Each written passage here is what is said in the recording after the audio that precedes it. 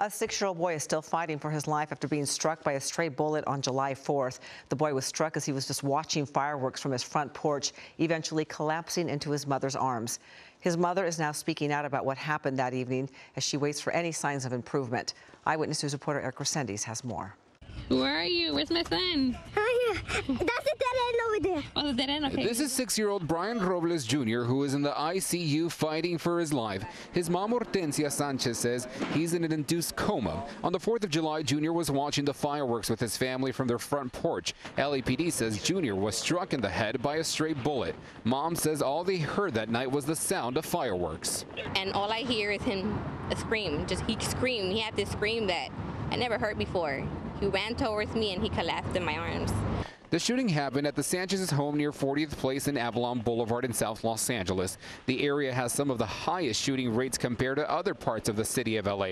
Shootings reported in LAPD Newton's division and analyzed by ABC7 for our neighborhood safety tracker have decreased slightly in the last 12 months, but are still higher than many years over the past decade. Sanchez says she's heard gunshots in her neighborhood in the past. I live in a neighborhood where people do whatever the hell they want to do, you know?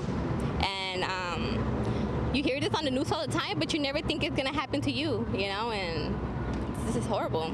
As of now, detectives say no arrests have been made. There is no description of the suspect and that this is an ongoing investigation. There's a GoFundMe to help the family raise money to get them through this tough time. Mom isn't leaving her son's side. It's just a horrible thing that a 6-year-old has to go through. All because all he wanted to do was watch fireworks on 4th of July, like every other children that likes to see fireworks. And Sanchez says her little one is in stable but critical condition, and right now doctors are waiting for the swelling to go down from the brain to figure out how much damage was done.